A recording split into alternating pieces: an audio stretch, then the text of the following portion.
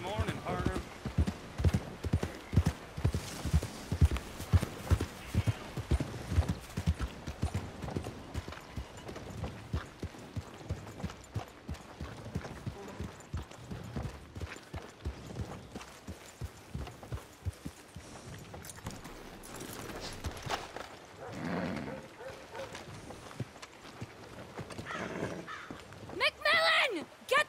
This has got to stop! Madam, please! No! I'll be right with you. I know you're up there! Oh, marvelous. There she is. Just what I need. The crazy wood nymph. Can't a man take a bath in peace? What the hell is that? It's a panther. You savage! And a nice clean one now, too. This is going above the mayor's bed. Okay, Mrs. Hobbs will be by to handle the taxidermy. Oh, travel safe, my friend. Wait, who are you? Where's Cecil? Glenn, I'm a friend of his. Cecil had to take a few days off. Mm-hmm. For stress. Is there any animal that you have not slaughtered? Oh, you flatter me, Miss Sorry, Davenport. I really will be right with you. The answer's no, but I'm retired, as you know, and have been for some time. Yes, and how many have you out there killing for you now? Not nearly enough, I'm afraid. Business is booming. What about you there? You a hunter? Gus McMillan, master craftsman of fine clothing and accessories. Here's my card. I pay top dollar for animal furs and parts. The rarer, the better. Don't listen to him. Unbelievable. How do you sleep at night? On the tiger bedspread, my dear. Seriously, come see me. You're no better than a murderer.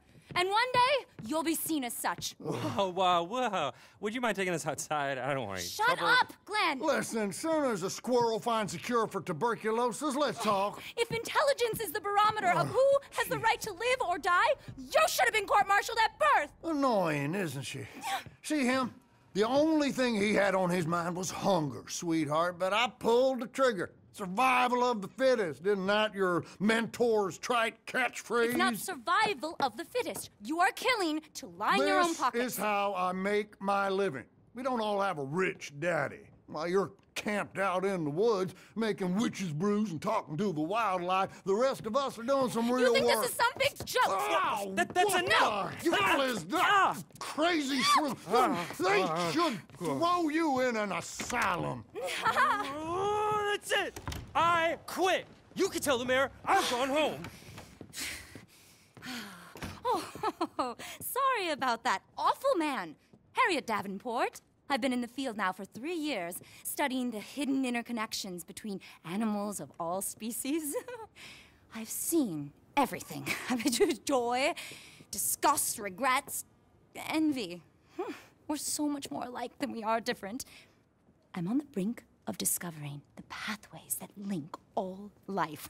I just need more research material. I have in here detailed notes on pretty much every animal from armadillo to Annisburg, including the locations of some truly impressive varieties.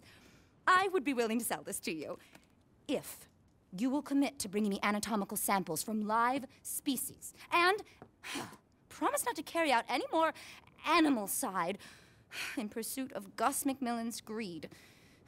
I'll pay you, of course. I promise I'm good for the money. Let's learn from nature, not destroy it. Come on, excellent, excellent. Oh, we've been brought together for a reason. I strongly feel that. I've been experimenting with tonics that can provide access to remarkable new pathways of communication with other species. You have to live as they do, eat as they eat, hop as the toad, dig as the mole, love as the badger.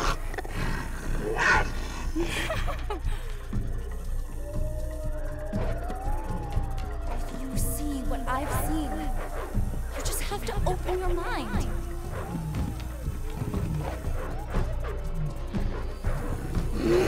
Join me on a voyage of discovery.